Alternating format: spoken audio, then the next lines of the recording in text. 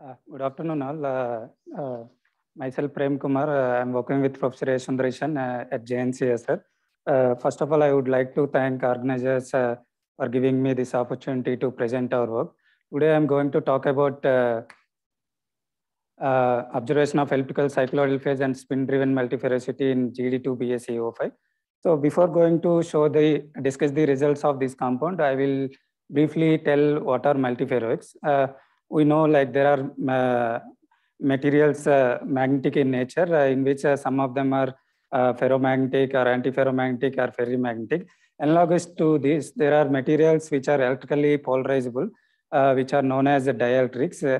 So in which some of the materials are ferroelectric. So like we know, to observe the magnetism, we need either unpaired d electrons or f electrons.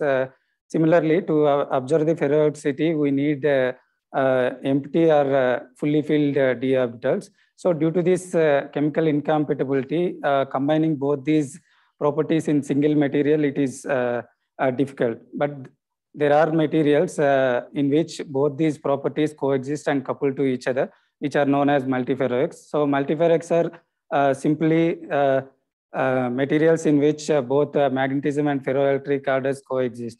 So again, based on the mechanism of ferroelectricity, they are further classified into two types. In type 1, the ferroelectricity and magnetism have different origins.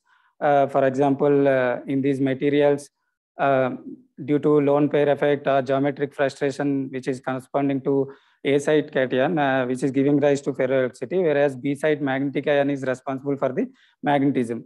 Unlike these materials, in type 2 multiferroics, ferroelectricity originated from the certain type of magnetic ordering. For example, magnetic structures like collinear up, down, down, or non-collinear magnetic structures like cycloidal or conical breaks the inversion symmetry and gives rise to ferroelectricity. So with strong magnetoelectric coupling, these type 2 multiferroic materials are promising for the applications like four-state magnetoelectric random access memory, spin wave generation, domain wall devices, frequency conversion, etc. So however, material to show these multiferroic properties, there are some symmetry requirements. Like as we know, material to be ferroelectric, it must break the spatial inversion symmetry, whereas in all long-range magnetic order systems like ferromagnets and antiferromagnets, the time reversal symmetry is broken. Similarly, material to be multiferroic, it must break the both spatial inversion and time reversal symmetry. So we have been working to find the new type 2 multiferroics. Along this line, we have worked on a family of compounds with chemical formula R2BaCuO5, where R is rare earth. So depends on the ionic size of this rare earth ion. These compounds mostly crystallize in two different phases. With higher size rare earths from lanthanum to neodymium, they crystallize in tetragonal structure where the copper ions are situated in square planar coordination and which are known as brown phases. Whereas smaller size cations from samarium to lutetium, including yttrium, they crystallize in centrosymmetric orthorhombic structure with space group P and Ma, which are well known as green phases. When we look at the crystal structure of these green phases, copper is in distorted square pyramidal coordination. Along with this, another interesting feature of this structure is there are two different sites for the rare earth. Though their coordination is same, but their environment is completely different. As we can see from this figure, one of the rare earth site is surrounded by the 6 copper ions with bond angles close to 180 degree, whereas the other site is surrounded by the 3 copper ions with bond angles close to 90 degree. So therefore, the effective molecular field by the copper at each rare earth site is different. Since like there are no copper-copper or copper-oxygen-copper bonds in this structure for the magnetic exchange, the possible magnetic interaction path is through rare earth. Therefore, due to the competition between copper-copper or rare earth and rare earth copper, which is 4F3 decoupling interactions, these compounds exhibit very interesting magnetic properties.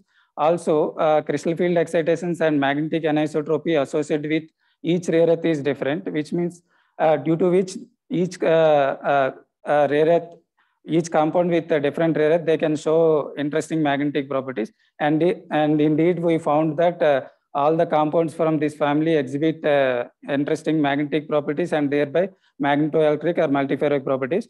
Today, I'm going to discuss only about GD2BaCO5 results as confirmed by the magnetic and heat capacity measurement. These compound exhibit two magnetic transition. One is at 11.8 Kelvin, which is long-range antiferromagnetic ordering of gadolinium and copper spins, and another transition is at 6 Kelvin, which is lock-in transition. Why is it so? I will be telling in my later slides.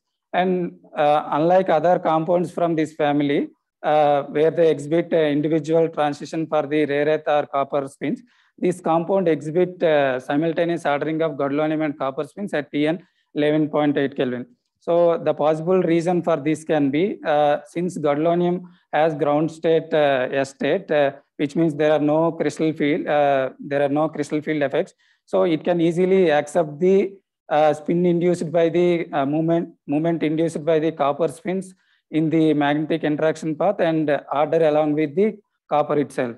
So further, dielectric constant showed two clear anomalies at both the magnetic transitions, confirming the presence of magnetodielectric coupling. With increasing the magnetic field, the dielectric anomaly at lock-in transition disappeared above 0.7 Tesla, and there is a suppression of dielectric anomaly at Tn with under high magnetic field.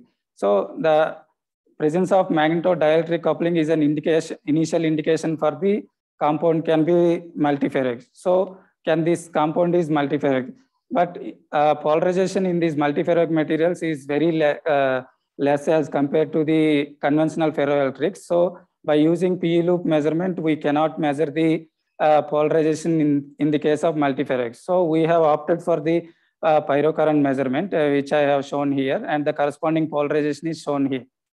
When we look at the pyrocurrent data, there are two clear pyrocurrent peaks at both the magnetic transitions, indicate confirming that this compound is type 2 multiferroic. With increasing the magnetic field, the pyrocurrent peak at T lock-in transition disappeared and started appearing in opposite direction. And with further increasing the magnetic field, it increased towards the high temperature side. So what does that mean?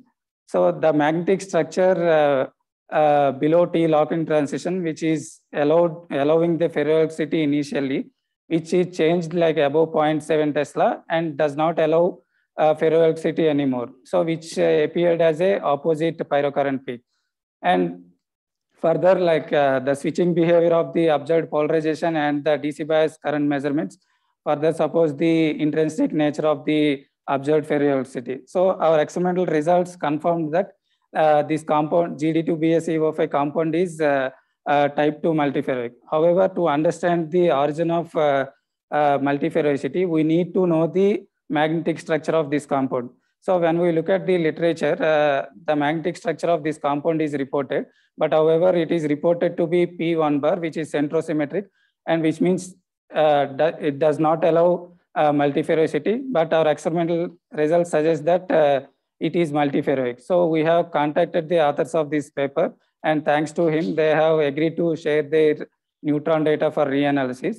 So reanalysis of neutron diffraction data confirmed that this compound exhibit incommensurate magnetic ordering at 11.8 Kelvin with modulation vector 00G. And further, it exhibits commensurate magnetic ordering with K vector 00 off at lock-in transition 6 Kelvin. So firstly, we have analyzed the magnetic structure at 1.3 Kelvin, which means which is below lock-in transition. Correspond with commensurate K vector 00 off and paramagnetic space group PNMA. There are 6 possible magnetic solutions corresponding to two irreducible representation, and the correct solution found to be PC21CA, which is polar and allows the ferroelectricity along the with polarization along X direction. And the obtained magnetic structure is shown here, which is strongly non-collinear. And further, we have analyzed the neutron diffraction data at 9.8 Kelvin, which is below Tn and above T lock-in. So in this region also, we have observed the magnetic symmetry polar. And the most important thing is the obtained magnetic structure is elliptical cycloidal structure. Like as we know, elliptical cycloidal structure breaks the inversion symmetry according to inverse Jelesinski-Moreau interaction and allows the polarization. So our experimental results, including neutron diffraction, confirmed that this GD2-BaCuO5 compound is type 2 multiferroic. So the magnetic structure which I have shown here, which is in within one magnetic unit cell. When we look at the global view of the magnetic structure, this is how it looks, and it is formed by a combination of different cycloids corresponding to each magnetic ion. And with decreasing the temperature, the modulation vector changes and finally locks into 0, off at 6 Kelvin, and it becomes commensurate. That's why the transition at 6 Kelvin is called T lock-in transition. So in summary, the GD2-BaCuO5 compound exhibit both incommensurate and commensurate magnetic structures at 11.8 Kelvin and 6 Kelvin. And moreover, it exhibits multiferroicity in both the phases. So I will end my presentation by saying that this compound belongs to the rare class of materials where they exhibit both incommensurate and commensurate magnetic structure and multiferroicity in both the phases. So in acknowledgement, I would like to thank Professor Yandresan for his constant support and his guidance.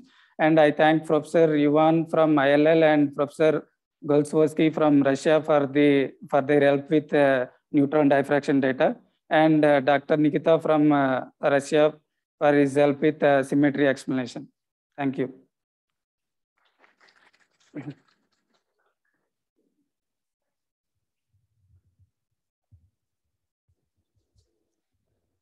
I think I have missed it. So your sample polycrystal or single? Yeah, in this case, it is polycrystalline sample. Okay. Yeah. Since the copper volatile nature, we could not grow the single crystal. Here it's polycrystal.